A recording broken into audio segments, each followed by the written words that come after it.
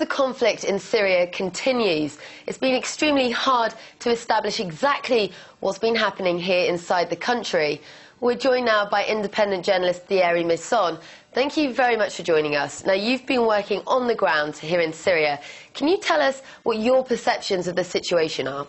It began with some armed groups entering inside the country and making big troubles, trying to create Islamic Emirates on the border, first in near Jordan. And these people recruit some others to make bigger fighting groups, and now they are entering in coordination with the political opposition. And you know that in this country there is a long history of opposition between the Ba'ath Party and the Muslim Brotherhood. So now there is an alliance between this, the Muslim Brothers and these armed groups coming from abroad. So that's why these groups can go quite everywhere, because they have some support now inside the population. It began by foreign subversion, but they find support inside the country. And it's difficult to know why they find this support. If it's because the people is ready to use any means to reverse the government, or if it's for some ideological reasons. And if you heard the Muslim Brothers, they said they will reverse the President Bashar al-Assad, not because they want democracy, but because he is Alawite. So it could be the beginning of a religious war inside the country. Now, we've heard Syria described as a country on the brink of civil war. Do you think the situation's actually there yet? We have seen the beginning of a civil war in some places, especially in Banyas, but now it's finished, and now in Homs. But nothing is extending to the country. So I think because of this external pressure against Syria, and all these people entering inside Syria will continue. But I don't think, and I have no reason now to think, that it will extend to all the country. By the past, this country was an example of friendly living between the different communities. And since a very long time, that's not at all from the Ba'ath, that's from the history of Syria. You know that since the 13th century in Damascus there is a big mosque, and in this mosque every day there is Christian, Sunni and Shias, and sometimes by the past Jewish people praying together every day in the same mosque. So they have a long tradition of peaceful coexistence between the communities. But since the 10 last years in the Middle East, the imperialistic system is pushing the division between the communities. And that's this idea to reshape the greater Middle East, dividing the people in different sects. We can see that there is now some people in this country supporting this project of hostility between different communities, and some of them are saying that as the Sunnis are the most important community, they have to control the power and to exclude other sects from the power. Now, you're also on the ground during the war in Libya. In what ways would you draw comparisons to the situation that's happening now in Syria? So the way to act for NATO is exactly the same. They do exactly the same way to create the file on the United Nations, first with the Geneva Council on Human Rights and after in the Security Council.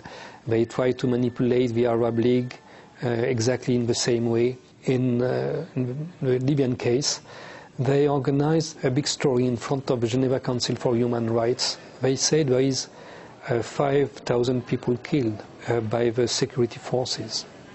Of course, it's absolutely wrong. There is a lot of people killed, but very few by the security forces. Most of them are killed by these armed groups. they put inside the country. And that's the same armed groups they use in Libya. And now you have, there is some different estimation, but you have at least 600 people coming from Al-Qaeda in Libya who are now in Syria. Especially, you know that the military governor of Tripoli, Libya, is now in Skanderun in Turkey to organize all the fight inside Libya. And the head of what we call the Tripoli Brigade, which was the people from Al-Qaeda now responsible for security in Tripolitana, they are now, all of them, inside Syria. And a famous Spanish reporter who was first in Libya recognized them here, inside, at the top of this so-called free Syrian army, but they are not Syrian. But, you know, in Libya, the support in the street, it was only in Syrianica, because there was an old contention between Syrianica and Tripolitana. This country was created artificially very late. So you don't have such a thing in Syria. In Syria, the only way to divide the people is to use the confessional war. So they try to do that now, opposing the Alawites to the Sunnis, and of course also to Christian Druze and so on. But the main fight they want to create is between Alawites and Sunnis. The last confessional war in Syria was 160 years ago, so it's difficult to create that. How do you see the situation progressing now? First, on the military level, I think that all the action to destabilize the country are not working. We see a lot of problems, a lot of people killed, but this is not the civil war they try to organize.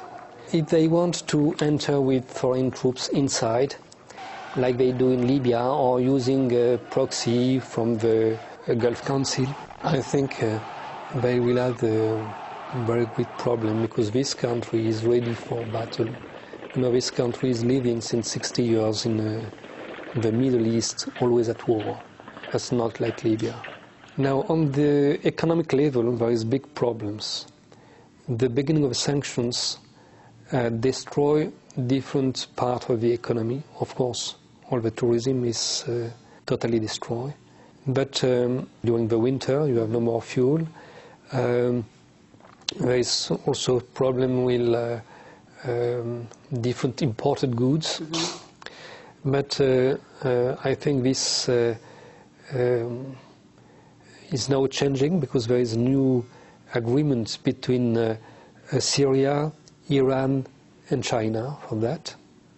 So they try now to impose the Arab League sanctions, and it could be really a disaster for this country, but they discover very quickly that it will be also a disaster, an economic disaster for the others Arab countries around, so they have to stop these sanctions.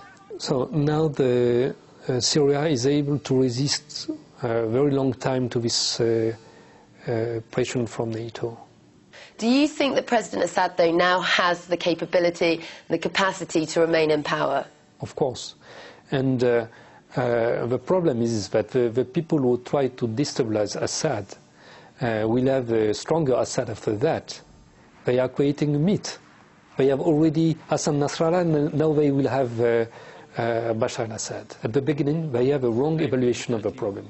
They think it will be very simple to create the civil war, the fitna, the confessional civil war.